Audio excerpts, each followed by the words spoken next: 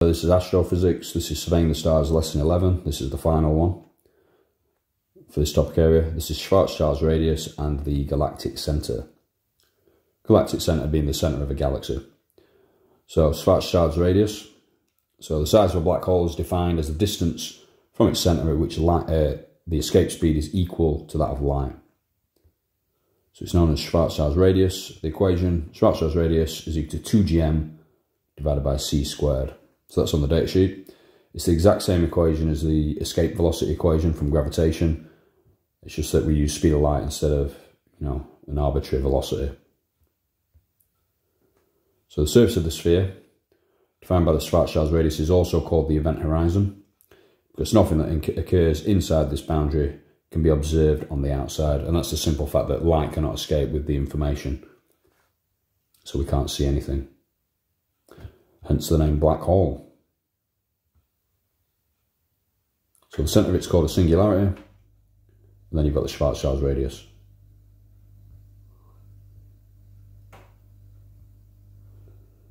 Right, so a quick question, should be straightforward this one. Take you through it. So calculate, I've put calculate the for, that's obviously wrong. Let's calculate for a black hole of mass 3 times the sun, its Schwarzschild's radius and its mean density inside its event horizon. So we're going to use Schwarzschild's equation, 2gm over c squared. So 2 times the gravitational constant from gravitation, 6.67 times 10 to the minus 11, multiplied by the mass, which we've got here as 3 times the mass of the sun, and then divided by the speed of light squared. And that'll give you a Schwarzschild's radius of 8.89 kilometers.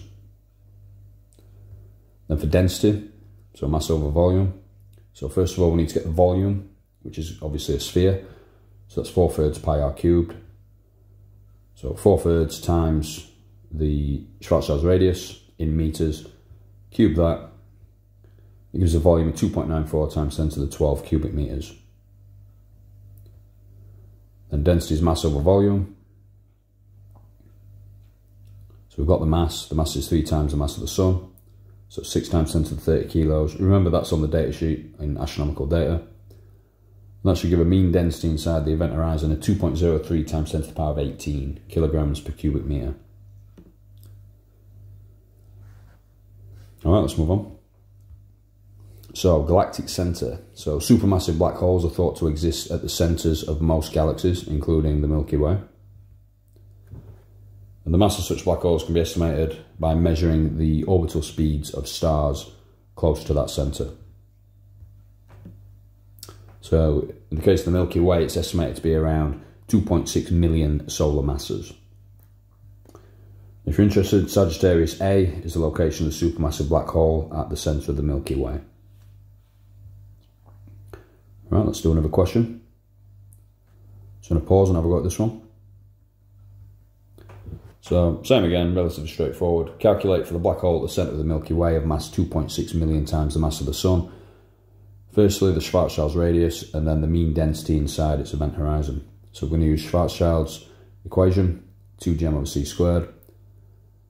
So 2 times gravitational constant times the mass, which is 2.6 times 10 to the 6 times the mass of the sun, which is given below, 2 times 10 to the 30.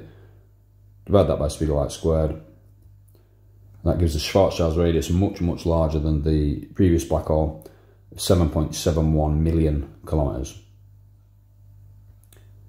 Density, same as last time, so we need the volume, 4/3 pi r cubed. Put the numbers in, use the answer from above, 7.71 times 10 to the 9 meters, cube that, times it by 4/3 pi. You get a volume of 1.92 times 10 to the power of 30 cubic meters. Then density is mass over volume, so the mass is 2.6 million times the mass of the sun,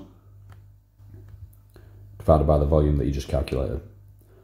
So the mean density inside the event horizon is 2.71 times 10 to the 6 kilograms per cubic meter, which is obviously much lower than in the previous example. So it's 10 to the power of 12 times lower than the low mass star, the black hole, 3 times the mass of the sun in the previous question. Anyway, I hope you've learned something there, and thanks for watching.